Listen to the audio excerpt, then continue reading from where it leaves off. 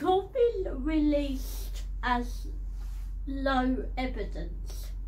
He's trying to bring down the government.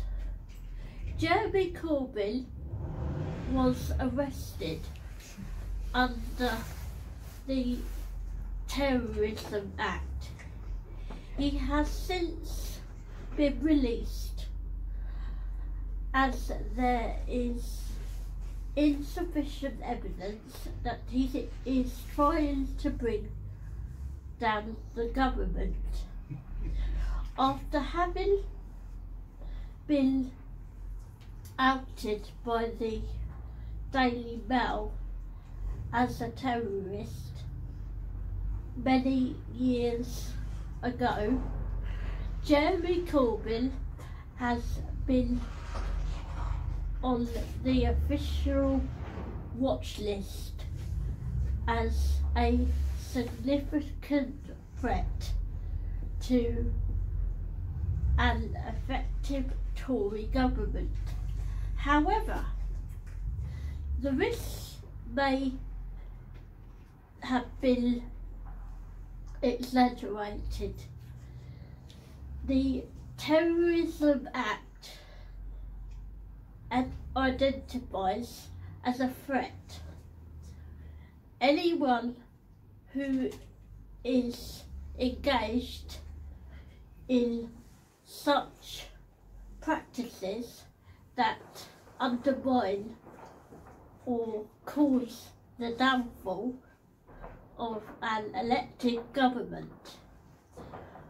After a thorough investigation, the Metropolitan Police confirmed that they were unable to find any evidence to show Mr. Corbyn was engaged in any practice or activity that was intended or likely to bring down the current government.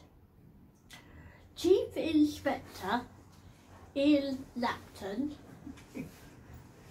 issued the following statement. Officers concluded that Mr. Corbyn's actions were consistent with an individual that this Tory government stayed in power for as long as possible.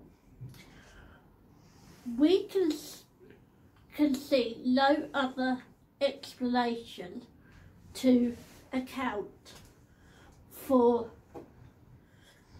recent events. Obviously, that makes it impossible for the police to bring down any charges.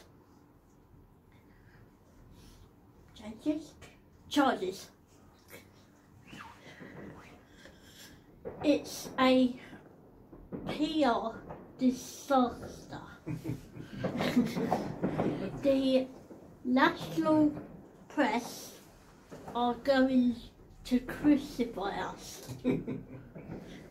Eventually, Mr. Corbyn issued a human link. I just want to say that I am committed to bringing down this corrupt and independent government in order